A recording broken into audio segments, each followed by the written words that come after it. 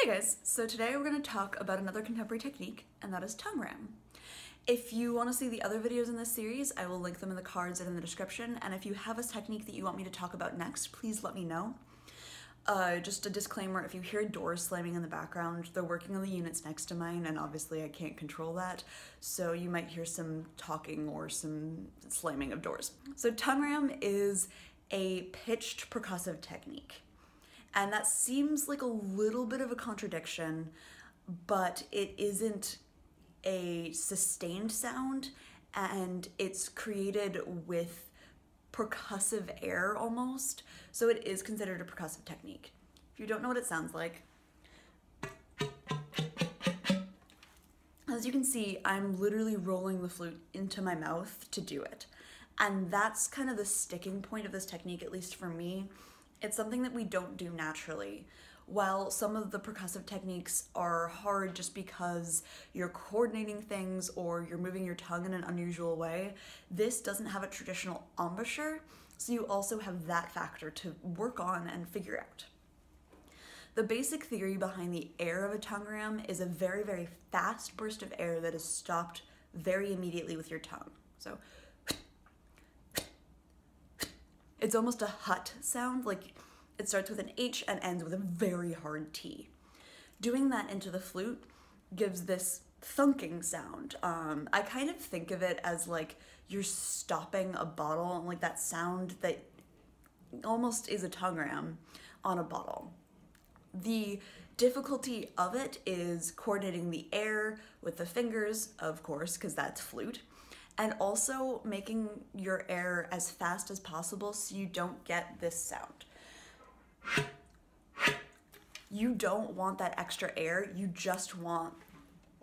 And yes, I've been practicing this for years, and all the disclaimers that I have put in every one of these videos where I say, like, this is what I do for a living and this is what I practice, so yes, I'm going to be better at it immediately, or at least in these videos, because clearly this is what I do for a living. But that is the difficulty, and that is the thing that you have to practice, is getting your air fast enough, quick enough, so that you don't have the lead into it. In Robert Dick's book, The Other Flute, where he really breaks down all the contemporary techniques, he says the same thing, that the goal of this sound is to not have that lead in. So, the point of these videos is to show you how to practice them and how to work on them. And that's kind of difficult because this sound is not easy to figure out. I think this is probably one of the contemporary techniques that took me the longest to learn. And it's only recently that I've really started having as much control as I do over it. And that's just through practice and through continual work, obviously. I think the starting point is to get comfortable with the airflow. And I think this is one that is best practiced away from the flute first.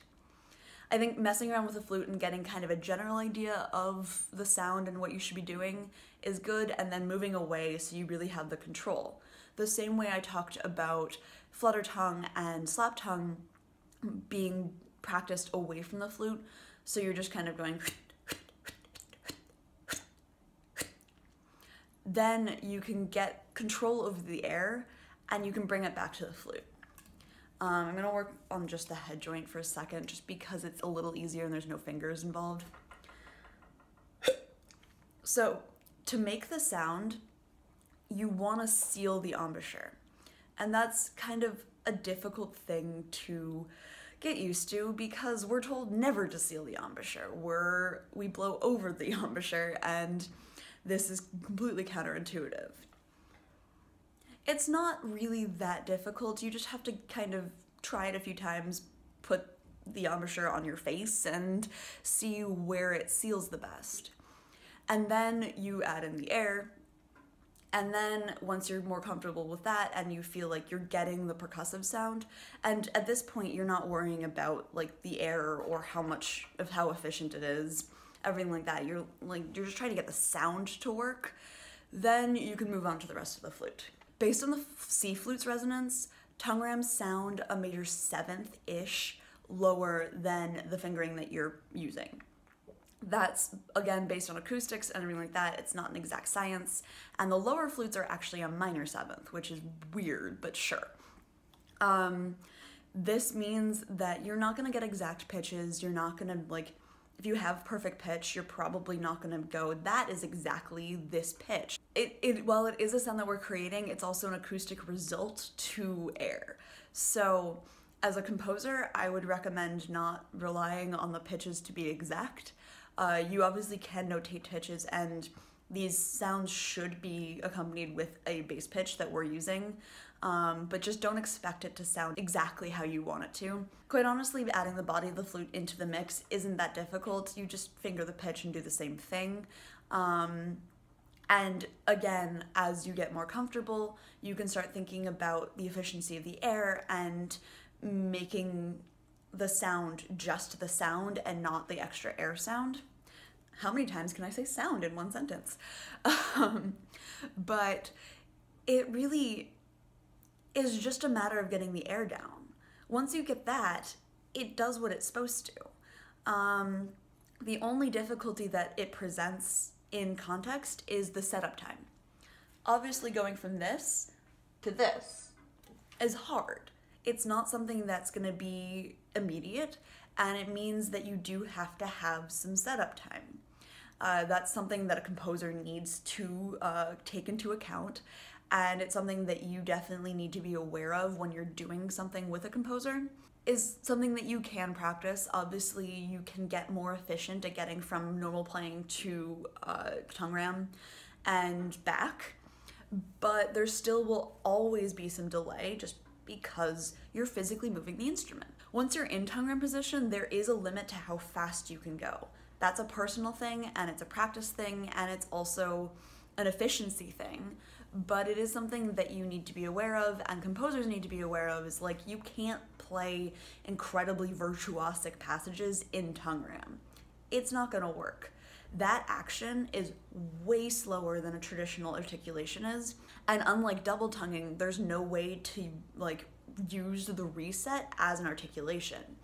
It always has to be the forward, like, conscious action to create the sound, so you're gonna have, again, reset time.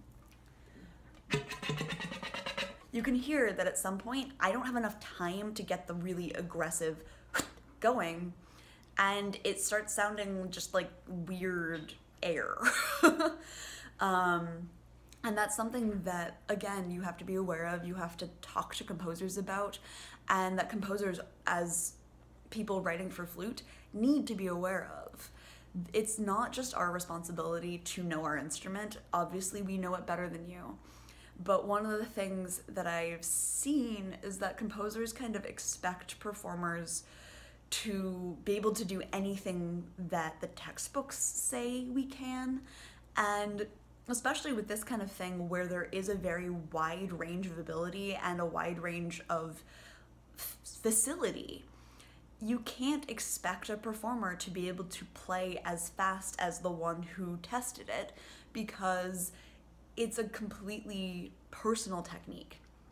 And while, yes, like, finger technique is something that we can all have a basis for, this isn't something where you can just go, hey, every flute player should be able to do this many tongue rams at this many beats per minute, and that is a baseline. That's not how this technique works, and it's not how playing really works anymore. And as a composer, that's something that you do really need to be aware of. And well, yes, these videos aren't really meant to be like composer lectures. I have another series for that. I think it's important to really realize that every single contemporary technique that I'm talking about has its own like set of rules and set of expectations, and you do have to be really careful to not expect too much or have the wrong expectations. If you guys like this video, give it a like. If you're new here, subscribe.